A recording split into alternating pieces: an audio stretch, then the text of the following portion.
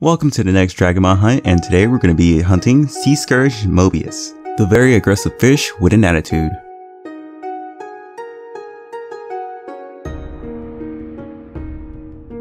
Mobius's dungeon can be found at the bottom of the stairs where you first create your character and start the game.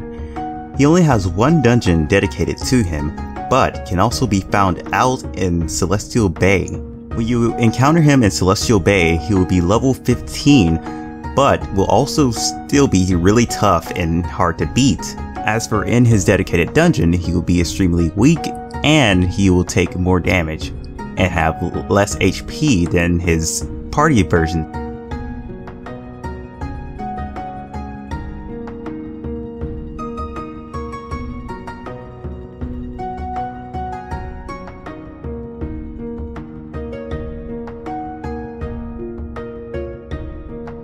Mobius does not drop any material to craft other items because he does not have any dedicated sets to himself, but he does drop some equipment along with some basic gears of Volf scrolls, and he drops the starter costumes you can get from doing the main quest.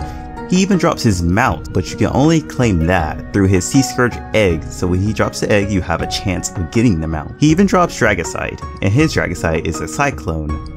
So when you're hitting a target, your attacks have a chance of triggering a cyclone. Mobius is a really simple boss, very weak and very quick to kill. As you can see in here, I'm struggling not to kill him to try and get out his special attacks.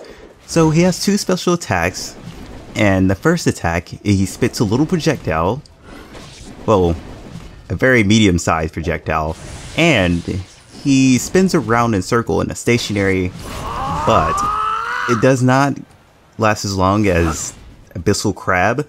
His is very short, as you'll see inside the video. I know I've been focusing on a weaker Dragomon first, but I just want to get those out of the way, then we'll move on to the whole more challenging Dragomon. But with that said, I hope this video helped you guys out into taking on Sourage Mobius. If you guys find him inside of Celestial Bay anywhere, do fight him with caution. He's not as weak as his dungeon self, but hope you guys enjoyed the video, and I will see you guys next time. Peace out.